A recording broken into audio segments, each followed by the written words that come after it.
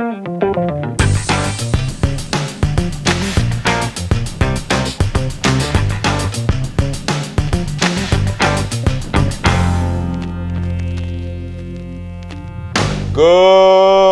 morning, Gators. Today is Wednesday, March 2nd. Welcome to Gator News. I'm Jaden. I'm Austin.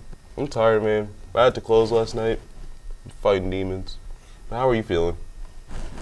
I'm doing better. It's good, man. I need a nap. It's actually bad for your body. I wouldn't recommend it. I would. The Lady Gators varsity softball team defeated Clear Falls 3-1 in last night's first district game. Sophomore Cadence Williams was the first winning pitcher, lasting 7 innings, allowing only 5 hits while striking out 10.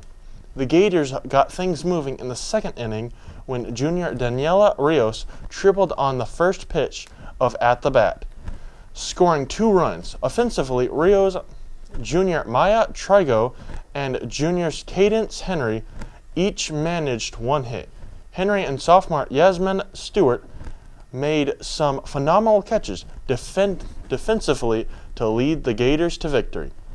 The JV softball team also defeated Clear Falls 5-2 behind sophomore pitcher Kiera Gonzalez. The Gators did not commit 1 error defensively in securing the win. Good job.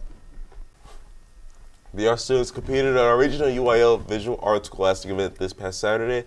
We have 5 students advancing to state: Zoe Hammer, Madison Wilson, Ira Bernardo, Catherine Tovar, and Jacob Showing. And 20 students received a perfect score, along with 68 entries which received a 4, which is the highest score you can get. Great artwork, everybody. Looking for a summer job? Apply to be a lifeguard. DS Recreational Services is looking to hire a top-of-the-line people to join their team for this summer. They offer competitive rates, flexible hours, opportunity for management advancements, bonuses, and employment incentive events, and a fun workplace by the pool. They are currently hiring for Bay Colony Pool, across from Bay Colony Elementary School, and the Bayview Parkside Pool. To apply now, go to nowhiringlifeguards.com to submit your application. The Texas Boys State Summer Nominations Forms are being accepted until March 11th at 3 p.m. Junior year boys interested in developing civic leadership and have an interest in government need to apply by filling out the nomination form.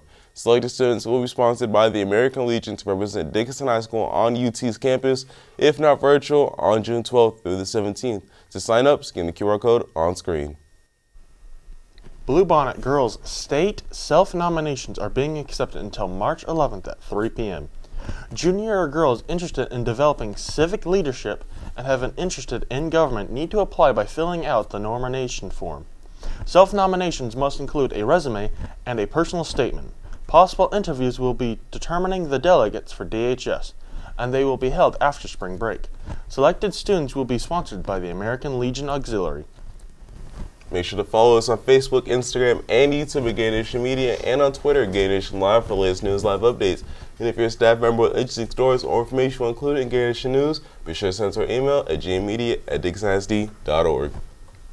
That's all the news we have for you. We'll see you tomorrow on Gator News. And now it's a fun fact. Here's the fun fact of the day. When howling together, no 2 wolves will howl on the same note.